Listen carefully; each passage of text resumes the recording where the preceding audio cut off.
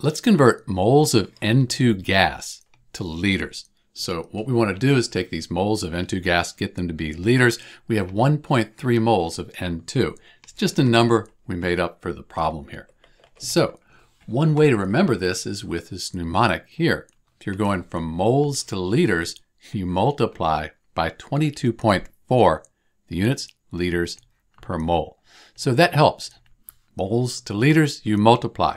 When you go from moles to another unit, you multiply. So if you went from moles to grams, you'd multiply by the molar mass. Moles to particles, like molecules, you'd multiply by Avogadro's number.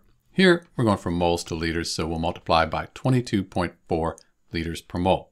So 1.3 moles times 22.4 liters per mole. That'll give us liters of N2 gas. Let's do that.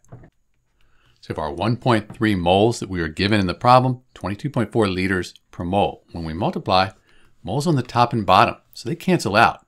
We're left with 29.1, and that's liters, because that's the only thing that's left here with our units, of nitrogen gas. So that's it. That's how you convert moles of nitrogen gas to liters. This is Dr. B, and thanks for watching.